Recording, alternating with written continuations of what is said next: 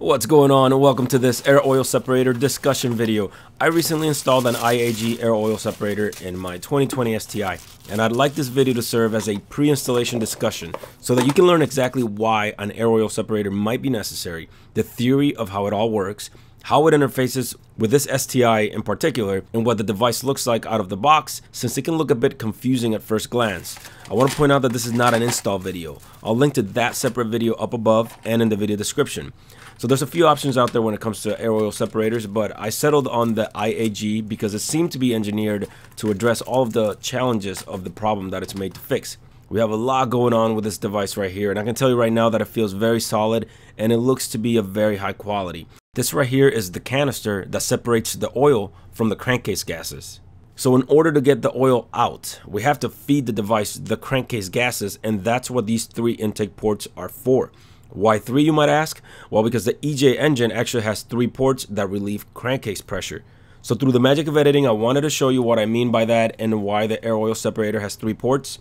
Now, I'm mid-installation right now, and all of this is shown in the installation video. You can see right there the passenger side valve cover breather port, which is one of the ports on the AOS that I just showed you. On top of the block, beneath the intake, you can see your main drain line, and this is where the AOS will dump the oil back. And of course, over here on the driver's side, you have your third breather port, and that's the reason why the air oil separator has three intake ports, because this particular engine vents those gases on those three locations. Along the side of the air oil separator are two openings, one up here and one down here. Those two openings right there are for your coolant. So you're actually going to route coolant through this, and the reason for the coolant is to get the air oil separator as close to the temperature of the engine as you can get it. That's going to minimize condensation issues within the cylinder when the car experiences large temperature fluctuations. It should prevent water from collecting within the canister and mixing with the oil. The air oil separator taps inline into this coolant reservoir on top, as you see right here. And you'll get a much better view shortly when I showcase the entire finished product. As you can probably guess, on the bottom here you'll find your drain port, and this actually is going to feed all of that oil separated from the gases back into the engine, which is the whole point of this device, and the main distinguishing feature between this and a catch can. This will dump the oil back into the port that I showed you on top of the block in the middle of the engine. On top here, you have three ports. Two will go into the crankcase ventilation sensors that used to be connected to the two valve cover ports. And the third has the new PCV valve that comes with the air oil separator, and that will get installed on the PCV vacuum line on the intake manifold. Here you can see that line coming out of the air oil separator. It will route under the intercooler and connect right here under the throttle body. Don't forget to check out my full installation video for a step-by-step tutorial to get you through this install if all of this seems daunting to you. On the back of the cylinder, you'll install your mounting bracket a set distance for a standard installation. However, if the configuration in your engine bay changes, you can actually move it up or down as you need. The drain port is also adjustable. You can actually take these Allen screws off and rotate the drain port if you need to. So if your engine bay changes and you install something else in the future and you need to move some stuff around, then you have options. As a kit, I'm very pleased with the quality of everything included. Nothing seems sketchy to me, and for the most part, everything is included for the installation. I covered the tools you will need in my installation video. Now I want to show you the finished product so that you get a clear picture of what the AOS is doing and how. Okay, so now that the system is fully installed, I wanted to give you a good walkthrough of where all of these hoses are going and why, and explain to you exactly why we need this system to begin with. This is an internal combustion engine, and as such, it is not a fully efficient engine. Okay, nothing really is fully efficient, and one of the areas in which the engine lacks efficiency is in the combustion process itself. So you have your piston, which is inside the combustion chamber, and the combustion process is going on, and it's driving the piston up and down, and that's driving the crankshaft below it, and of course that's driving the car. And that's a very simplified way of putting it, but that's essentially what's going on, and that's one of the areas in which the engine is not fully efficient. The pistons within the cylinder have piston rings, and the job of the piston rings is to prevent the oil from the crankcase from making its way up into the combustion chamber, where it could foul the cylinder walls and cause knock. And as we all know, knock can actually destroy an engine. It's also there to ensure that none of those gases that are generated during the combustion process make their way through the rings, blowing by the rings into the crankcase thereby pressurizing the crankcase. And that's exactly what happens. All cars will have some amount of blow-by that makes it into the crankcase and pressurizes the crankcase. They need a way to vent that pressure out. They used to vent that pressure into the atmosphere. That's not good for the environment. So now most cars will have one form or another of a PCV system, a positive crankcase ventilation system.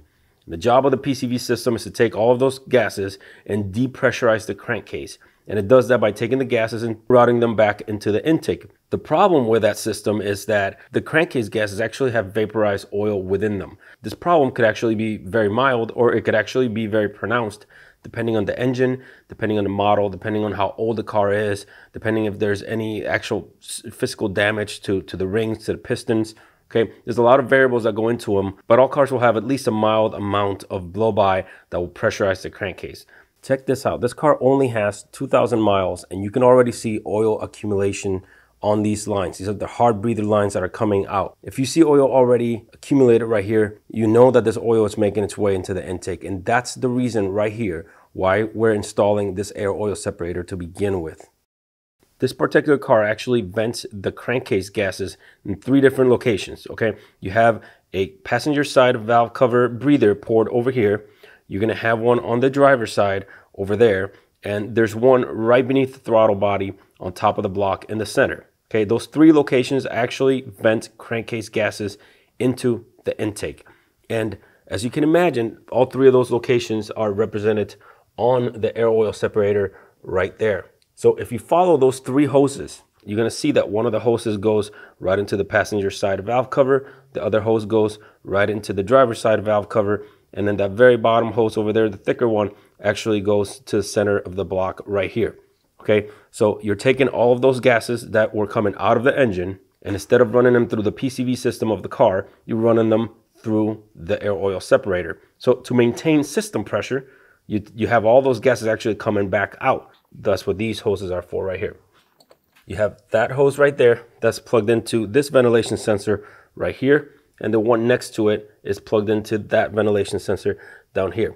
That's going to maintain system pressure and keep the system happy.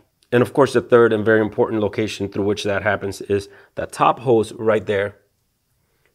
And that hose actually has the PCV that came with the air oil separator installed in line, and it routes underneath the intercooler onto the intake manifold right here. Because as part of the air oil separator installation, we actually removed the entire PCV assembly from the car. So we're replacing the PCV system of the car with the air oil separator. So now you know where the air oil separator is getting its gases from and where it's putting them back. And of course, the main purpose of the air oil separator is to take those gases and separate the oil. So it swirls the gases in there. It takes the oil out. And if you remember that drain port on the bottom of the air oil separator, well, that line will run underneath the intercooler this way. And it actually goes to that same port in the middle of the block right here. So that port will actually have a Y splitter. One of the ends will go to an input on the air oil separator, feeding it the gases, and the other end of the Y splitter will actually accept the oil coming back from the air oil separator back into the engine. The final 2 hoses of the air oil separator, one's right here and the other one's right beneath it. Okay, and those are your coolant lines. You can see right here, there's a coolant reservoir, and there used to be a line that went right from this barb right here into the turbo. So all we did is we took that line out and we put the air oil separator in line. So you can see that this hose right here is going to the top of the air oil separator, and then the bottom hose is going to the turbo.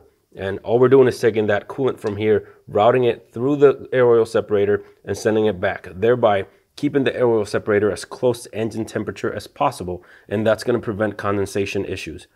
So that's all of your lines in the air oil separator, and now you know what they all do. So it could seem kind of daunting if you don't know what's going on. There's a lot of hoses coming out of it. You know, it's lovingly known as the octopus. But once you know what they're all doing, it becomes much simpler to really understand what's going on. Because the air oil separator takes those oils and dumps them back into the engine. That's how it differentiates from a catch can. A catch can will actually grab the oil. It will do something very similar in that it'll take the gases the same way as the air oil separator will, and it'll remove the oil from it. But unlike the air oil separator, the catch can it's going to actually just collect the oil within the canister. So it becomes a maintenance item. Every car will be different, but you actually have to physically go in there and take the oil out of the canister when it becomes full. So as you can imagine, the catch can will be a much simpler installation. It's actually much cheaper as well, but you do have to keep track of it. Whereas the air oil separator, once you install it, you know, it's made to just sit there and do its job without you messing with it. So whether you get the IAG or a different air oil separator, the theory of operation is essentially the same. So it's going to be doing exactly the same thing. Now you know how they operate and you're better informed, and you can decide whether to get an air oil separator. Regardless of what you pick, I have a step-by-step installation covering the installation of this particular air oil separator in this car. So make sure you check out that video. I'll link to it up above and in the video description. That's going to do it for this video. Thank you so much for watching. If this was useful to you, I'd appreciate a like. Let me know what you think about this. If you enjoyed it, consider subscribing for more content just like this. And until the next video, take care.